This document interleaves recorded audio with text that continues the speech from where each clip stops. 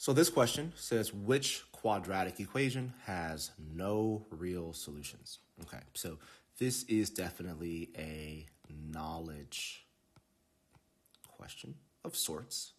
There is something you can do. I mean, it requires knowledge either way. So the fast way to get to the answer requires knowledge of the formula, the discriminant, which is b squared minus 4ac. So b squared minus 4ac has a few rules or outcomes that let us have information regarding the expected number and type of solutions we get from a quadratic equation. So if b squared minus 4ac is greater than 0, we actually expect 2 real solutions. If b squared minus 4ac is equal to 0, we expect 1 real solution. And if b squared minus 4ac is less than 0, we expect no real solutions. So obviously we're in this area here. We want b squared minus 4ac to be less than 0. So we're just going to test each one of these answers until we get one that makes this true, right? Where b squared minus 4ac is less than 0. So just so that you remember, b and a and c, these come from the coefficients of the quadratic. So a is always the term in front of x squared, b is in front of the x, and c is the term all by itself. So for, let's erase all this for now. I'll rewrite this. So for choice A, b squared would be 14 squared minus 4 times a is 1, right? Because there's nothing in front of x squared, so that's like an invisible 1 coefficient. And c is negative 49. And we can just do the math there. And even without doing the math, to be honest, I can see whatever this is, 14 squared, which I think is like 256 or something like that, this is going to be positive. Negative 4 times 1 is negative 4.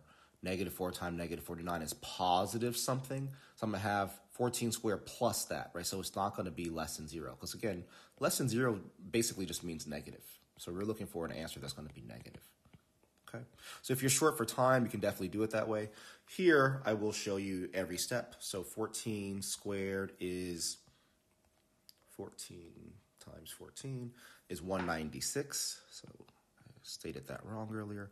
196, and then 4 times 49 is, let me see, 4 times 49 is also 196. So it's 196 plus 196.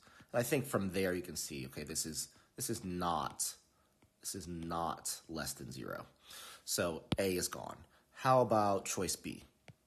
Well, that would be negative 14 squared, which is still going to be the same 196, minus 4 times 1 times positive 49 this time. So here we'd have positive 196. Here we have a negative 196, and we'd have equal 0, right? So that's also not less than 0, so B is gone. For choice C here, b squared would be negative 14 squared minus 4a is 5. C is negative 49. And again, I can tell you that's going to be wrong because of the negative signs here. They're going to turn into positive signs. So this is, again, going to just be a positive value, basically 20 times 49. And this is our positive 196. So there's no chance that that's less than 0, right? It cannot be less than 0 because it's positive. So C is out for that reason. For choice D, we can see the mechanics here of why choice D will work. I'd have a negative 14 squared minus 4 times 5 times 49, right? Which we know this is going to be a negative value that is larger than 196. So we have 196 minus, let's do the math in the calculator, 4 times 5 times 49. So I had 196 minus 980, which is definitely less than 0.